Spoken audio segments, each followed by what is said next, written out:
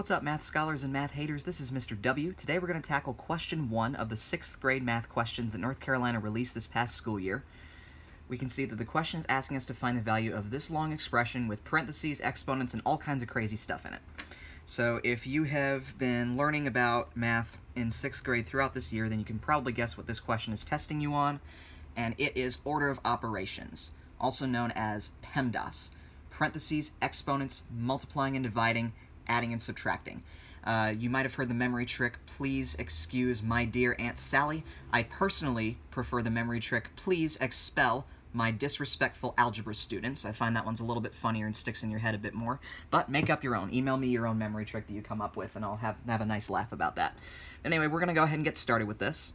If we remember order of operations, it goes, of course, PEMDAS, and then we multiply and divide together, we add and subtract together. It's not like we do our multiplying and then our dividing. We just look at each of these and go from left to right, do all of our multiplying and dividing, and then we do all of our adding and subtracting. So to start with, I'm going to look for a set of parentheses, and I have one of those right here. So I need to figure out what this set of parentheses equals once I figure all of that out. And in order to do that, I need to do kind of a miniature order of operations inside this set of parentheses. So I'm going to start with 5 squared, because that is something with an exponent. That's what I need to figure out before I can do my subtracting.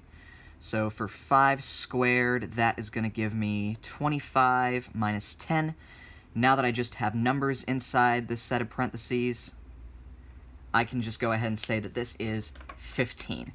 And we still have our divided by 5 times 2 cubed. And at this point, I'm done with my parentheses. I don't see any parentheses anymore, but I do see something with an exponent. 2 cubed is the same thing as 2 times 2 times 2, which is going to be 8. So now that I've gotten rid of that exponent, my expression says 15 divided by 5 times 8.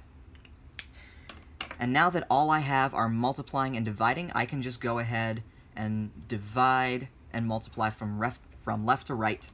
So I start with 15 divided by 5. 15 divided by 5 is 3, and 3 times 8 equals 24. Anyone who's a fan of SpongeBob will no doubt laugh at that number, as do I. So 24 is our answer. I see that our answer choice C says 24, so that's the one I'm going to pick.